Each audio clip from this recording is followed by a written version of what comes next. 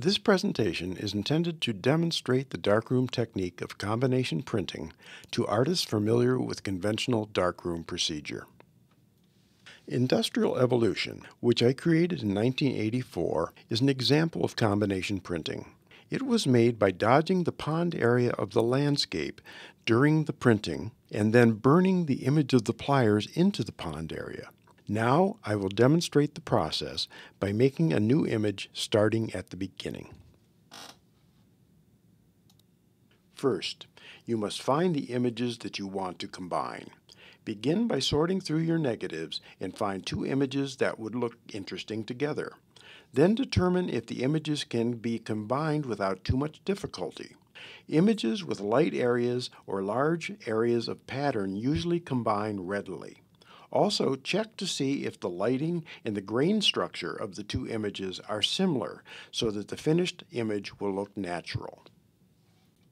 For the first image, I chose this view of the walkway outside of Memorial Hall at Harvard University for its classic architectural look and the simple light floor, where I intend to project my second image.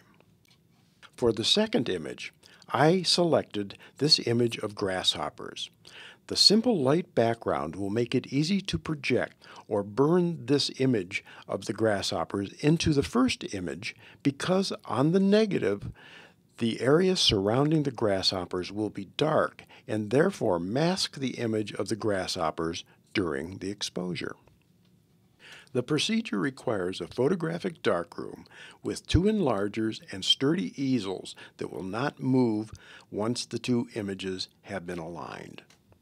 Place the first negative in an enlarger and enlarge it to the desired size on a sheet of plain drawing paper. Then trace a simple outline of the main elements of the image.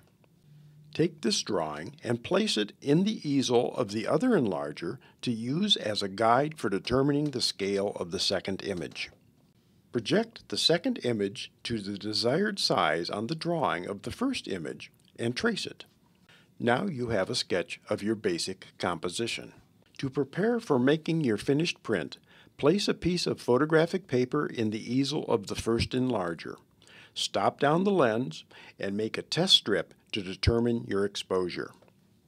Next, make a test strip of the second image to determine the exposure for the second image in your finished print. You are now almost ready to make your print.